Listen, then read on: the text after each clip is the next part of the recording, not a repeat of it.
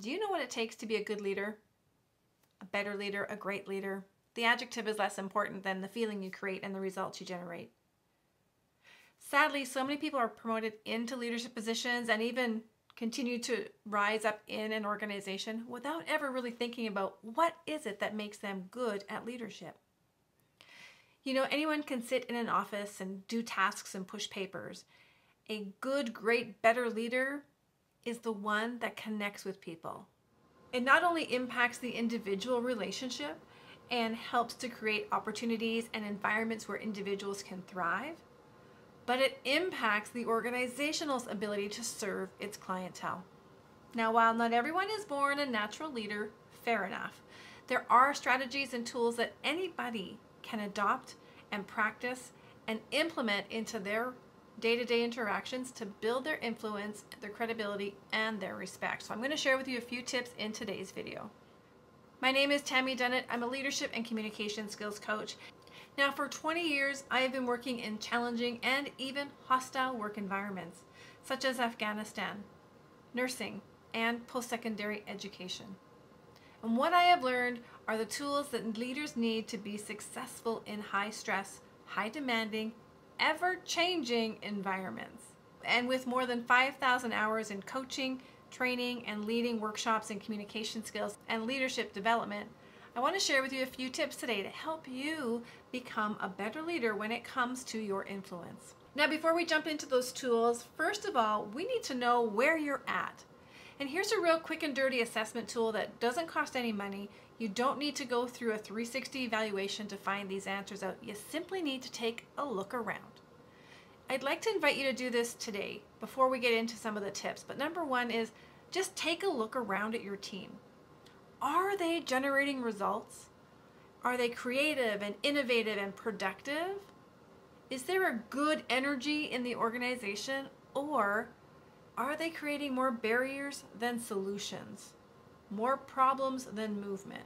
If you've got a high producing team, keep doing what you're doing. You've got something magical there and it's effective.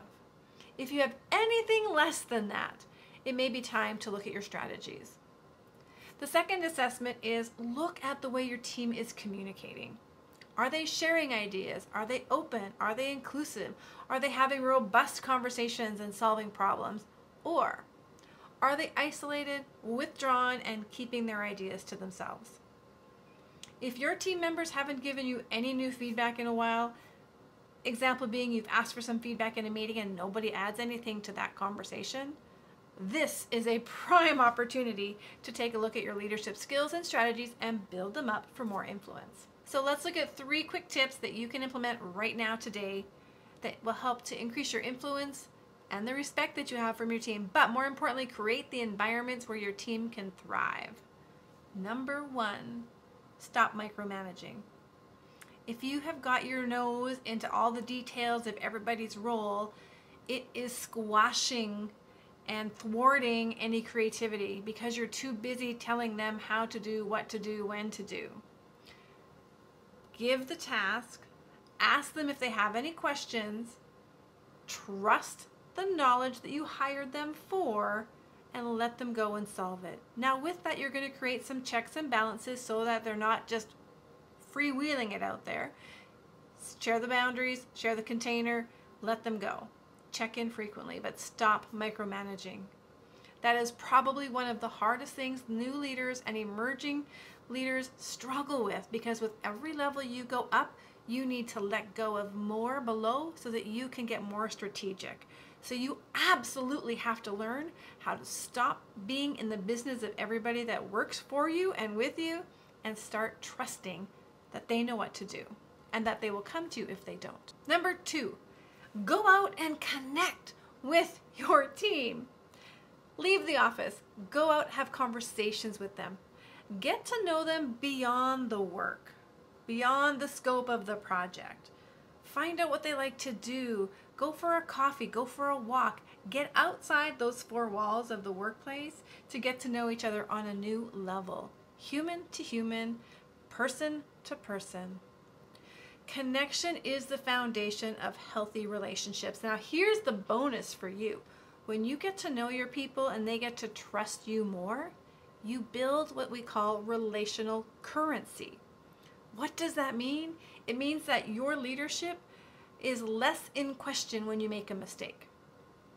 A good, great, better leader can make a decision, it can fail, and your team doesn't like rake you over the hot coals because they have relational currency with you, and they are more likely to see you as human, fallible, we all make mistakes, let's fix it and move forward.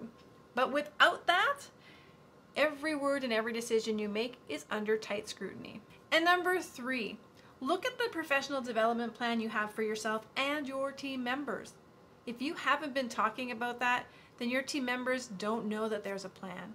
So take a look at the opportunities, start to share that with your team, find out what their interests are in so you can align their vision with the goals of the organization and promote a culture of growth and development.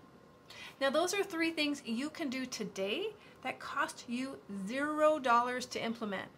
It's about getting out of your office, doing the scan, connecting with your colleagues, your employees, direct reports, having meaningful conversations, looking at that growth and development plan, and building a thriving team.